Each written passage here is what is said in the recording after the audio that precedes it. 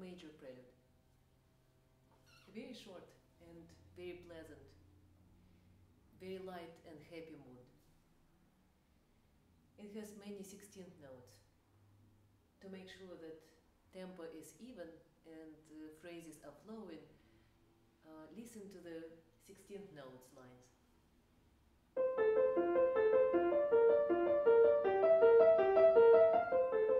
And it continues in left.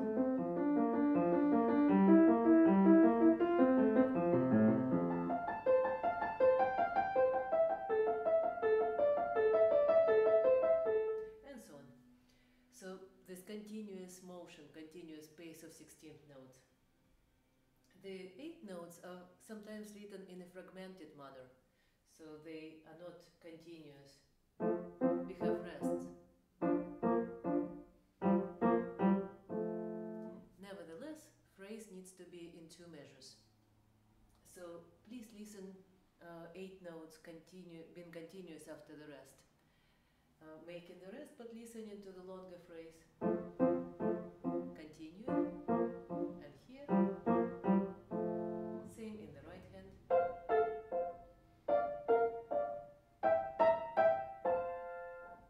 So making the rest but still listening to the longer phrases. When we have 8 notes in measure 5 and 6, it is easier to listen to them because we don't have rests any longer.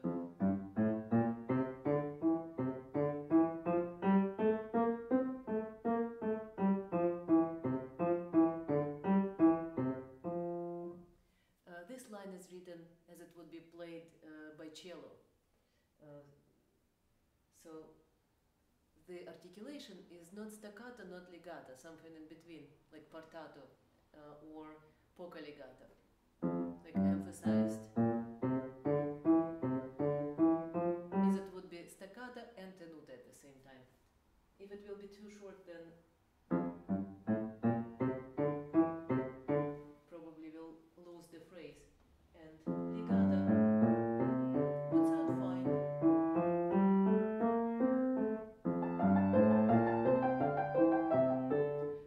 It would have more integrity with the previous phrases because they're not connected.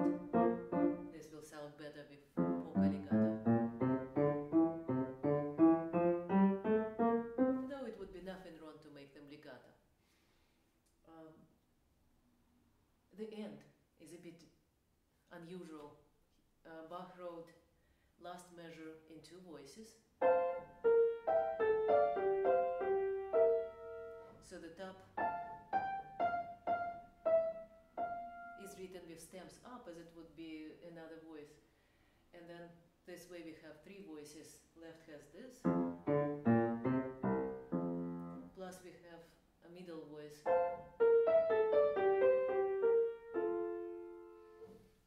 I think the reason he wrote it this way because he wanted to emphasize the top voice.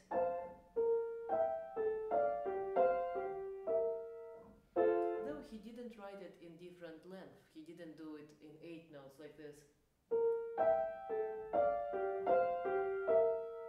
He just did 16th notes.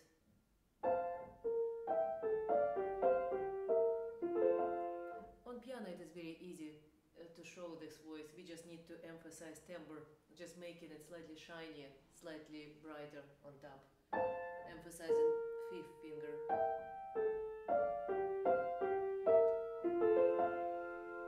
On harpsichord we cannot do this, so we probably will play a bit longer just to emphasize this voice. There is a theme here, subject, in the beginning.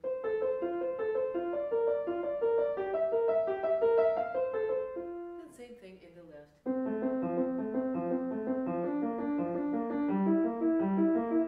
And so on. Then it moves again to the right hand. Then we have parts of this subject. This is measure 8. Then in measure 9 we have another part like this, and it is a sequence. First step of the sequence. Second part of the sequence. And third part is the culmination.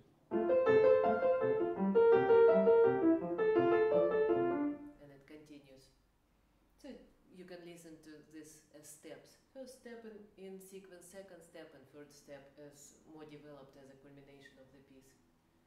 Tempo can be different, can be slower.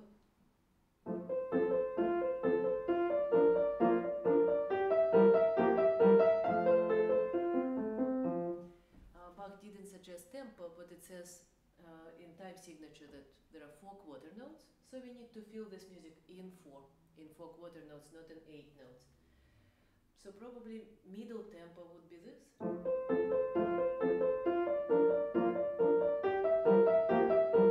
it is still in quarters, not in 8 notes, and could be faster.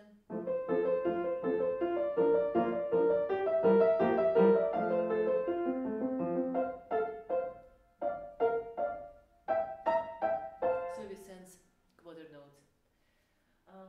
Small suggestion for first 4 measures when we have this part.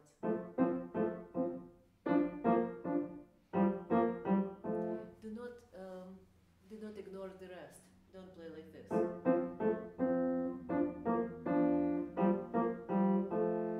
Make sure to make small diminuendo at the end of each motive. Diminuendo, diminuendo, diminuendo. Same here. Diminuendo, diminuendo. This way we will create motives at the same time we will continue the phrase.